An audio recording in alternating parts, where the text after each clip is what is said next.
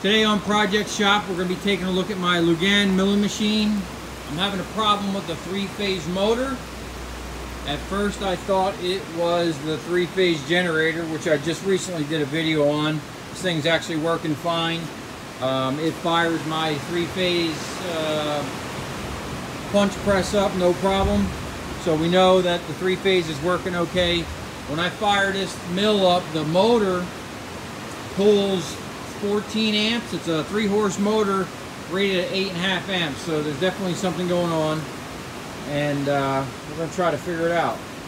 So I've already done a continuity test on the wires, but didn't result in anything conclusive. So what we're going to do is pull this cover off right here and get in there and see what we can figure out. Okay, I got the cover off, and first thing I noticed immediately is a slight smell of a burnt electronics. If anyone knows anything about electronics or been around a burnt up motor, you'll know the smell. It's faint, but I can smell it. But anyway, this line here, as you notice right away, it's coming in and going right back out. And what that's doing is it's going to this reversible switch, and then it's coming back in here. Now, if you don't know what you're doing, or if everything's the same, you're not sure when you're going to put it back together, it's always good. The best thing is take videos or pictures, or write a diagram down. In this case, where everything is almost exactly the same, I marked it with kind of like different color crowns that I had. So what I'm going to do is pull these off here, and then we're going to test the resistance and the ohms and make sure nothing's shortened to ground. Okay, I got all that pulled off, and as you can see, I pulled off the little dog bones, because when you check for resistance on these motors, you actually have to check it like this. You got W1, V1, and U1, which corresponds to the same on the other side, but they're kind of like in an X pattern. This one here, it's got it labeled U, V, and W, but on the other side it's X, Y, and Z. It's the same thing. You always pretty much go by a pattern like that. So first thing we're going to do is let's just check continuity. Make sure things are working.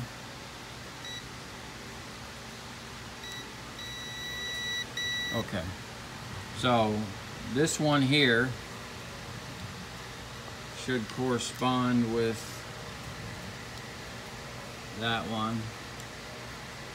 We're not getting nothing. That might be the bad leg. That one we're getting some.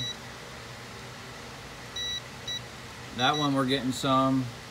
And let's just go ahead and check them all to ground real quick. Okay.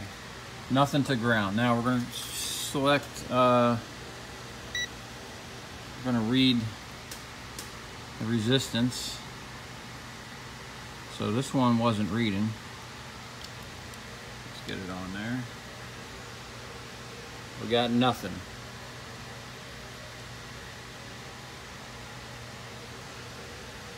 Oh, let's see here. 3.3, and then we're going to go across.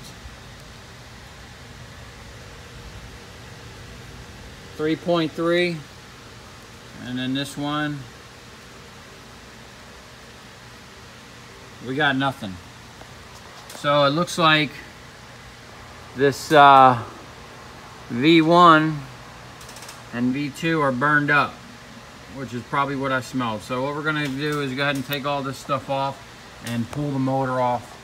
Looks like it's just gonna be that bolt and that bolt.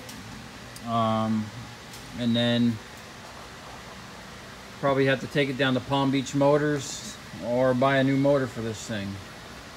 So we'll go ahead and pull this off and see where we're at. Okay, I took the bolts out, and immediately noticed there might be an issue because of the two-step bolt system that it had in here. This bolt here, the thicker one, bolts the motor to this spacer ring, and then the long one bolts everything down to the mill. And it seems like that the whole drive mechanism, the belt system or whatever in there, is kind of connected with it. So what I'm going to do is a little research real quick. I don't see that I should have to take all this apart just to get that motor off. Maybe it's just stuck in there, probably never been off. So I don't know if you can see in there, but it looks like it's never been apart. So I'm gonna figure this out. Okay, so in my 2 minutes of research, I've concluded that I'm gonna have to get the belt off to get this out. This has to come out in one piece. So what they recommend is putting this to the highest speed so you get the most slack in the belt. And I actually put these bolts back in to put that, to connect that ring back so it's one piece. And I'm gonna try to finesse the belt out around the bottom of the pulley, and then this thing should come right out. Okay, I got it out on the bench. Basically, I worked the belt out of there with a screwdriver and just kind of rotated it around.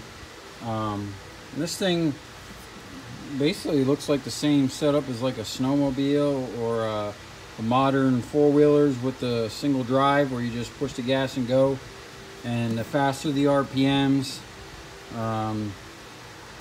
the faster this thing goes. Now I got to pull this off, and there's a retaining clip there, but down in there there's an Allen key.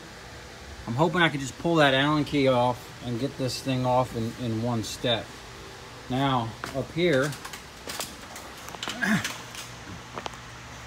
you can see, it has that in there, which this supposedly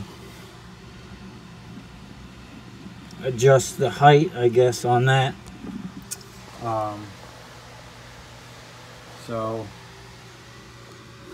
I don't know if I can get a new belt for this. That belt looks pretty stout. I doubt it's gonna have any issues with that. But yeah, so it came out. Now I'm just worried about, it's gonna be a mother getting that thing back in.